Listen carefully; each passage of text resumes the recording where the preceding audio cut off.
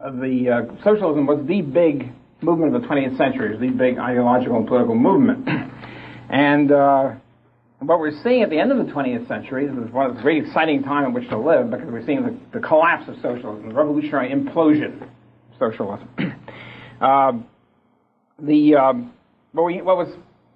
What happened was that over the last several centuries, starting in the 17th and going up to the 18th and 19th century, we had an upward march, not of course every day, but basically an upward march of freedom, and the death of the old order, which was statism and serfdom and slavery and theocracy. And rising up from this muck was the idea of individual freedom and the institutions of individual freedom. Personal freedom, religious freedom, political freedom, economic freedom, free markets.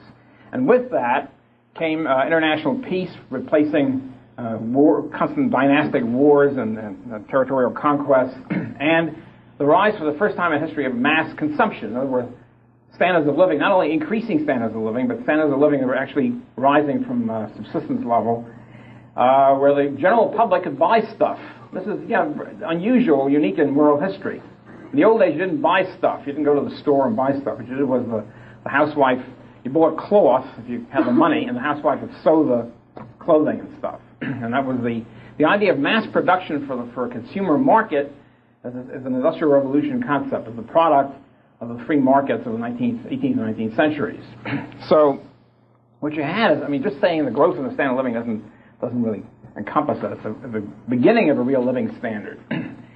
And with this, you have a tremendous progress in all areas, in civilization and economics and personal liberty, and technology, which goes along with it. And so the 19th century was the breaking through of this several century old movement of what we call classical liberalism. Of course, in those days they didn't call it classical. We call it classical because it sort of died out, and we're trying to essentially restore it. And this liberal movement was rising, and everything was going great, and the liberals at the time were very optimistic, as they should be. And then something happened. A glitch happened. Something happened on the way to Nirvana. And the something that happened was the the development of socialism, which was a brand new idea in human history. And the socialist idea, which really sprouts in the 1830s and 1840s in Europe, was that we can still have this, because the previous opposition to classical liberalism, the opposition to freedom, was an opposition in defense of the old order. It was specifically anti-industrial, anti-mass consumption movement. The idea of keeping the lords and the dukes and the earls in their places in the state churches, and keeping their power and position.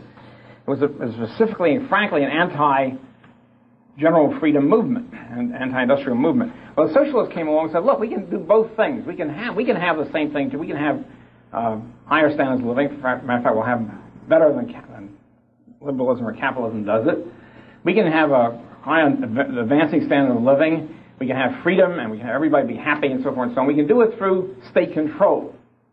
We have better ways through statism, and we can have, in fact, we'll have more state control than before. We'll have the people's state instead of having a class state of a few people running it, a few dukes and kings, etc. We can have the whole people collectively running the people.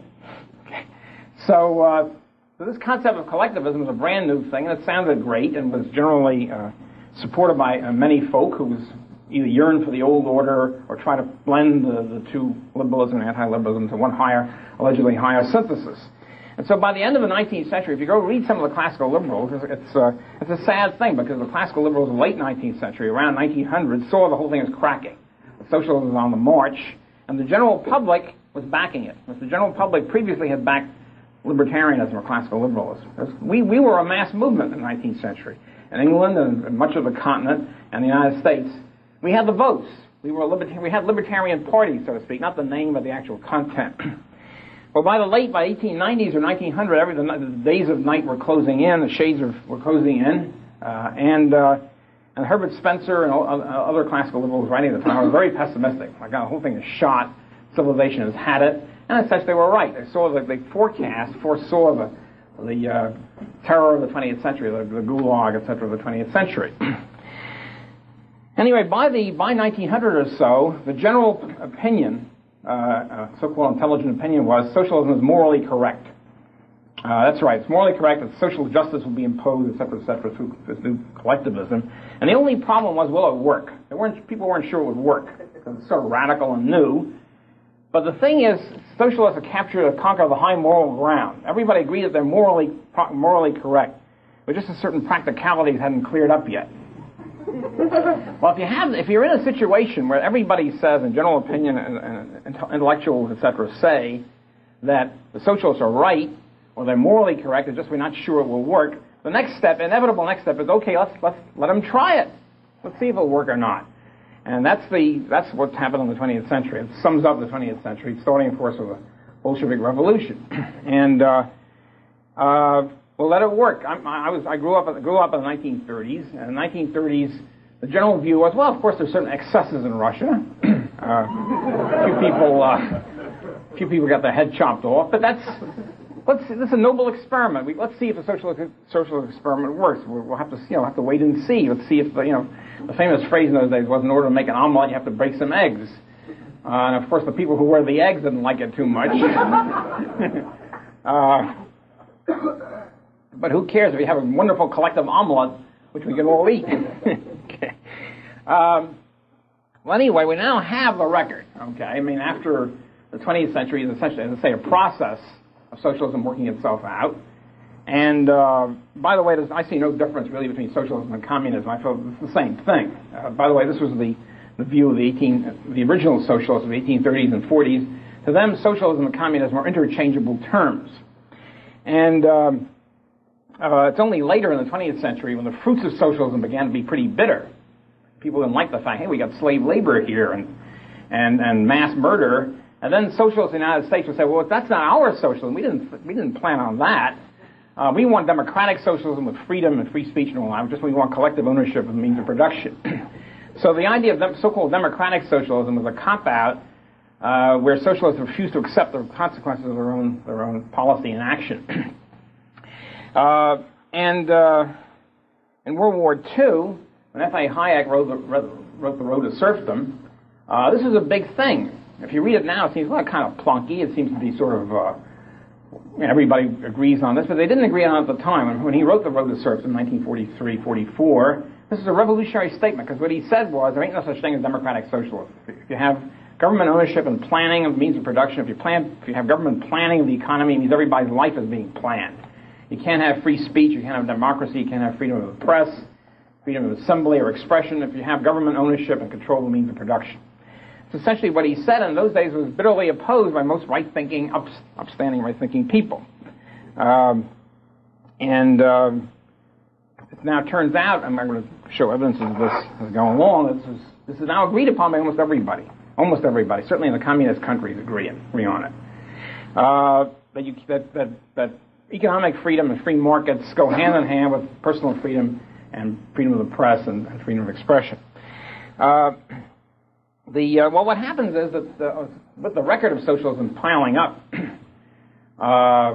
after World War II becomes pretty obvious, you have slave labor camps, gulags, concentration camps, mass murder, genocide, etc., etc., begin to have a kind of a weakening of the position here. The legitimacy, the high moral ground begins to crumble a bit.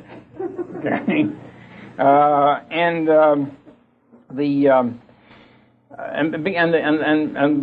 public opinion and general intellectuals, etc., begin to realize there's something morally bad about socialism. Doesn't seem to really give the high moral ground here. And also what happened, I think, is also important to realize here that what happens over history, we think of it, and at the time we think of every day-to-day things as not happening, no changes are taking place. You look at still the same jerks in power, Democrats, Republicans. It looks as if nothing's really happening. There's no change. It's sort of a frozen system. Well, it continues, quote, frozen, unquote, for a long time as small tensions develop, disagreements, conflicts, and suddenly, this is what's happening now in the communist countries, suddenly bingo, like that, suddenly eruption. It's like the French Revolution. Nothing much was happening in France for about 80 years. More and more statism, people grumbling, etc., etc., and suddenly there's some trigger, and there's an eruption of all the pent-up tensions and conflicts that have been piling up. So, now what happened in the communist countries is the original revolutionary generation began to die out. If you're committing your whole life to a cause, if you're up on the guerrilla warfare on the hills or whatever you are, and you seize power in a country, as in Russia or in Cuba or whatever, or in China, the original revolutionary generation is committed to it. They murder all the people who are not committed to it, for one thing. Only the people with the dissidents and the guys who are beginning to question get sent to slave labor camp or get killed. And so these guys continue to be committed to the cause until they die out.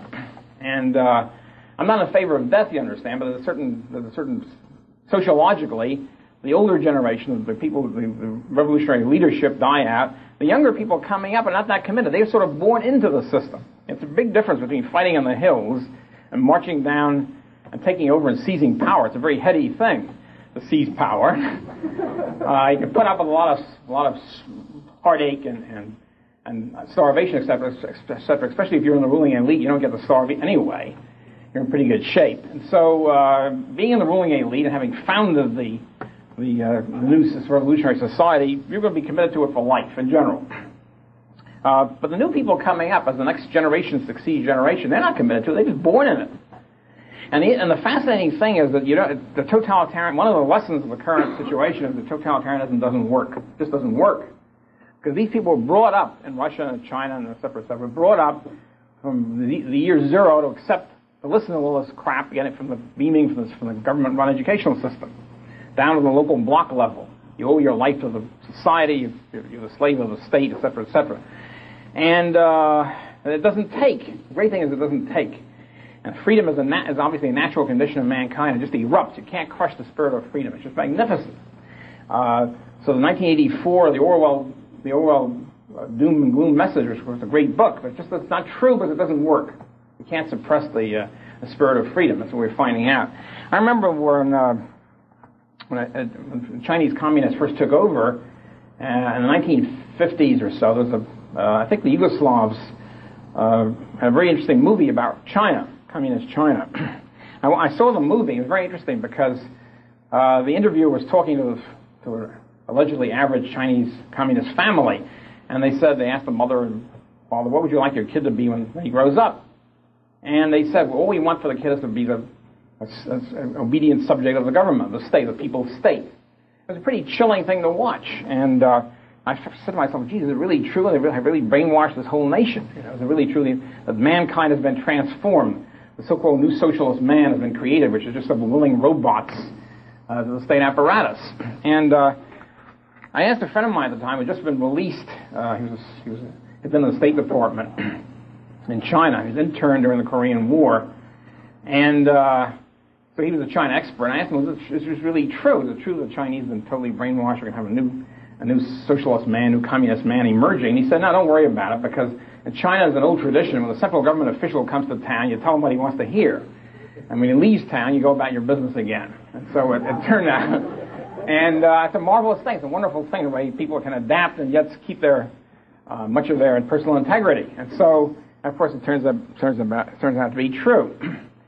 So the new generation coming up, they hear about Marxism, Leninism. Well, they don't believe this crap anymore.